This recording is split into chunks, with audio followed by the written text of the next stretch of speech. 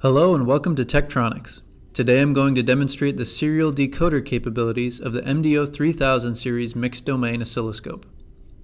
The MDO3000 has the ability to decode bus data into binary, hexadecimal, decimal, or ASCII values depending on the protocol. It will separate the decoded data into address, control, data, and clock information. In addition to decoding the signals, the MDO3000 can trigger on decoded content, including start of packet, specific address or data, unique identifiers, and more. For this demo, I'm looking at an I2C bus, with channel 1 of the scope acquiring the I2C clock and channel 2 acquiring the I2C data. I'll change my record length to 1 million points in order to reach the timing resolution necessary to decode the bus.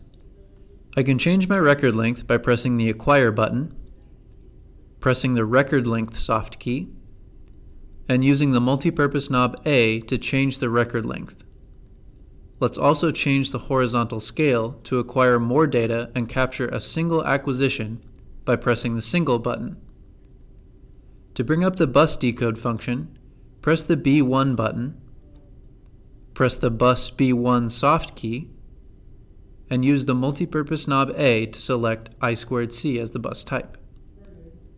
Press the Define Inputs soft key and make sure that the channels are assigned to the correct inputs.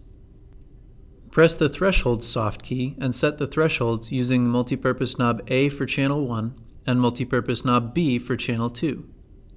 The threshold levels tell the scope the level above which the data should be coded as a 1 and below which the data should be decoded as a 0.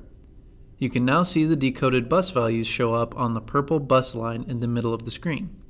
Zoom in on the decoded values using the inner wave inspector knob and pan around the acquisition using the outer wave inspector knob. You can see the address bits bordered in yellow and the data bits bordered in blue. You'll also notice that the start of the packet is marked by a green bracket and the end of the packet is marked by a red bracket.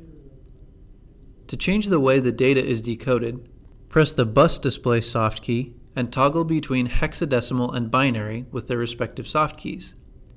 You can also use the Event table to view all the decoded values in tabular form.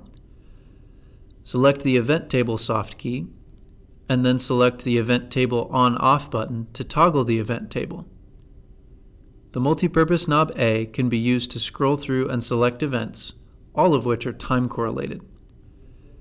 And the event table can be exported as a CSV file if an external drive is mounted.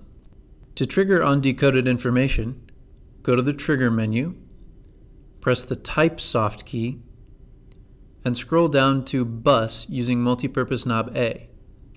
Press the Trigger On soft key and select Address using multipurpose knob A. Set the address value by pressing the Address soft key at the bottom of the screen, and then use multipurpose knob A to change the cursor position and use multipurpose knob B to actually change the value. I'm going to trigger when the scope sees an address of 50 in hex. I can select the direction to write, read, or both using the Direction soft key. Now, whenever I press the single acquisition button, the scope will trigger when it finds a 50 hex address. Notice the orange trigger arrow is right above the address when I scroll to the actual trigger point. You can also search for different decoded values within your acquisition. In this case, I want to see all the places that the bus sends a 50 hex address. Press the Search button, press the Search soft key, select the Search On/Off soft key to turn it on, and then press the Copy Trigger Settings to Search soft key. You can use the Wave Inspector arrows to jump between instances of the search event. Much like the Event table, you can use the Mark table to view all the instances of the search event in tabular form.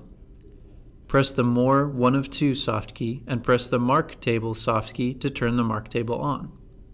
The Mark table can also be exported as a CSV file if an external drive is mounted.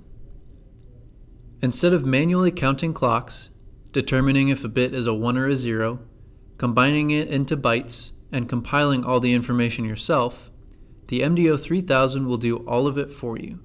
This is just one of the many useful features the MDO3000 brings to the test and measurement table.